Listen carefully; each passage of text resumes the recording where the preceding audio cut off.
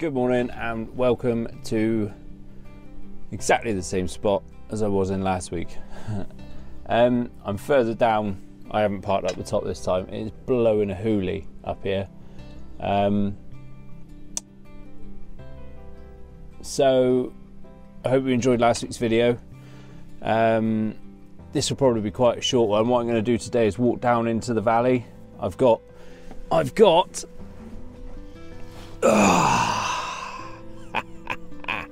this bad boy. He's ready to go. So we're going to see what wildlife we can see. Hopefully some stags. They were all here last week when I didn't have the lens, which is typical. So now this week I've got the lens. They've probably all gone to Benidorm. That's not true. I've already seen a small herd over here. I'm going to wait for a bit more decent light. It's only 7:15, sorry. Clocks have gone back. You've all probably been enjoying your Halloween parties. I think those days are done for me. I'd much rather get up at 4 o'clock than I would go to bed at 4 o'clock with a stomach full of alcohol. And have some breakfast, and then we'll crack on with a nice good morning walk. Cheers. So I had a couple of questions since I got the van. Do you miss the M4? If you're new to the channel, before I got van life, I had a BMW M4, stupidly fast, stupidly expensive to run. And the main question, do I miss it? Yes, for some certain aspects of it. No, entirely. I've got this van. It's a chargeable hub for all my crap that I've got on my gadgets. It's somewhere to sleep, it's somewhere to eat, it's somewhere to rest, and it's somewhere to sit comfortably when you've got weather outside like this and it's blowing a gale. It's warm, but the wind chill factor is going to be cold. I've got a fridge. I've got all the gadgetry for my photography in here that I need, and I can take it anywhere. The road, there's some roads up on Exmoor that are vehicle friendly, but there's some that aren't, and I've got no qualms about taking this van through those roads. But the M4, you just costly mistake waiting to happen. You know, it's all aluminium, bendable. It's just major repair costs. This is so easy. I haven't even cleaned it since I've had it. The outside, the inside's beautifully clean, but it's never going to win a beauty contest. This thing, it's ugly as sin, but I love it. Absolutely love it. I've decked out some storage in this one, because it was just a storage hole. So I've put some rails in there and some storage containers. I've got everything in it, and it's good to go. I'm always ready to go, you know. So no, I entirely do not miss the M4. Teeny bit, but no. Right, so I'm back in the van. What a morning. That was near perfect. So the other day I bought myself camouflage, you know, the things you can get. They're a rain jacket, but they're also a shelter should you ever get caught. So I bought one of those the other day and decided to put it on. And I have got myself within 150 feet of a rut. I am absolutely privileged. I cannot believe my luck. What I do is I'll put a photo up just there. So you can see that. The black spot is where they were. And just at the bottom, where the arrow is where I was lying prone for about an hour, just watching them. That 600 lens is a world of difference. The focusing is pin sharp. It's awesome. You don't have to wait for it to think like you did the Sigma had. I always said about the Sigma, it was designed for the Canon. I had the adapter for the Sony, but it was slower. If you remember my previous videos, I've always said the focusing is slower. If this is moving, it's because it's windy as shit up here and the van is getting blown about.